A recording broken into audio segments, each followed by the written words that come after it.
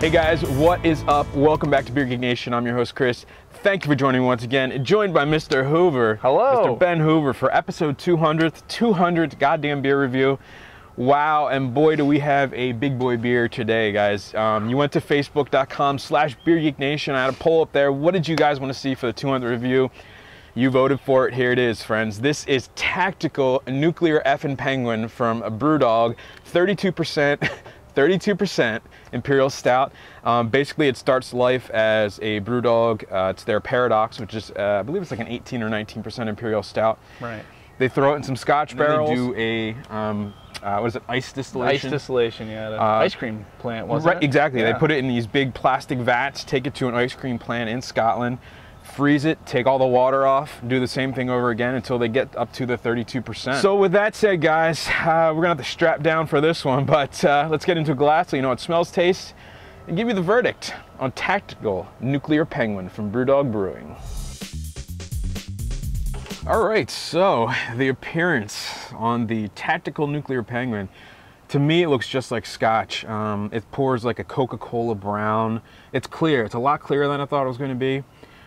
No carbonation, very few bubbles in there on the initial pour.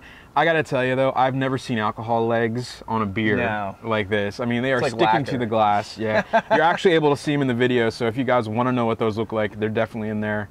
No head retention. No. It's not like any beer I've ever seen. It's leaving a film. It's crazy. It goes along. It looks a lot like a Scotch bourbon. So you just like see the alcohol in there. Yeah.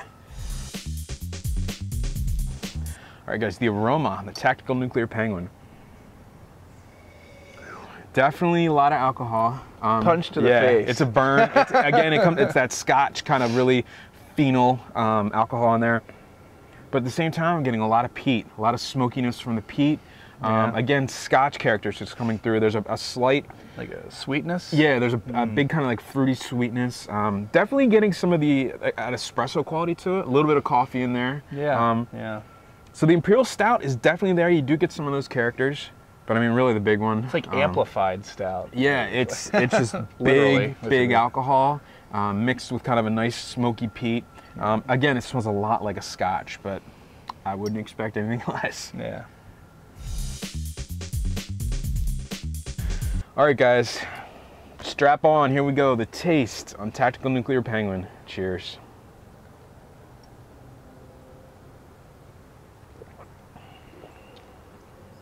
Wow, that is intense. Wow. All right, first impressions, right at the front of the tongue is almost a sour kind of fruit taste to it, and an astringency almost. Middle of the tongue, I'm getting espresso qualities. The Imperial Stout definitely comes through. Getting chocolate right in the middle. Notes. Yeah, it's like a really deep dark chocolate. That kind of bitterness from a deep dark chocolate in there. Big smoke.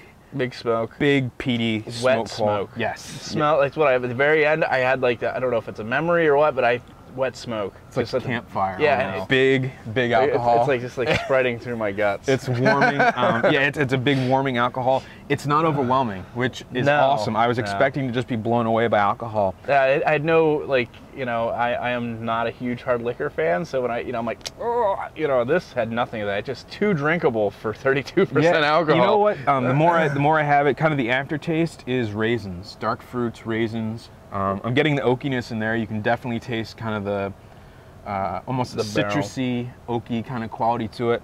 Again, big peaty qualities, big smokiness in there. It's what I'd expected. At the same time, it's completely different than what I expect. It's a sipper, obviously. Yeah. I think any more of this, any more than an ounce or two, it's pushing it. Yeah. I definitely couldn't drink an entire bottle. It's so complex, and it's so in your face with it. I mean, it is in your face. Yeah. Like I said, that first, it was just a punch to the face when I was like, oh. Boy, big aftertaste of smoke. No carbonation whatsoever. It sticks, huge mouthfeel. No palate cleansing in this whatsoever. No. But with that said, I think it's a really interesting beer. I mean, I have nothing to compare it to yet. There really is. A Scotch. I think Scotch. It's like a really, if you took Scotch and blended it with like an Imperial Stout, that's basically the kind of the flavors I'm getting. Okay, yeah, I could see that, yeah. All right, guys. So 200th episode, epic beer tasting here. Woo, yeah. Tactical Nuclear Penguin from BrewDog Brewing, 32% alcohol by volume. It is available in the U.S. State-wise, though, it's going to be dependent on whether or not you can get, you know, beers at certain levels, so they consider it a spirit. But we had a little chat about this a couple minutes ago. I'm going to give it a solid B. For me, I don't know that I would seek it out again.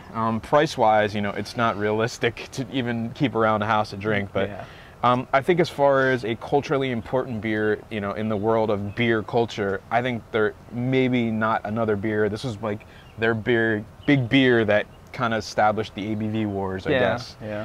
Taste-wise, I mean, it's an epic tasting beer, lots of alcohol, big peaty smoke qualities to it. But at the same time, you're getting those dark fruits, chocolate, espresso characters from the Imperial Stout. So I'm going to give it a B. What do you think? You know, I'm going to agree. It's a B. I was actually really impressed. Like, I expected this to taste like booze, and it tastes beery, beer-like. I say beery. It's beer-like. It's still, it still has its roots. So I'm going to call it a beer, and I'm going to give it a B. Like you said, it's a little price prohibitive. But I think it's a great spirit or great beer, whatever you want to call it. Right. B for me. Good stuff. So guys, with that said, thank you so much for watching Beer Geek Nation. A little strong. We're gonna sip on these for probably the next hour or so. A lot of flavor in this one. So again, thank you so much. And here's to another 200 more, I hope. So with that said, guys, remember, life is too short. Drink amazing beers. Cheers. 200 episodes. Thanks.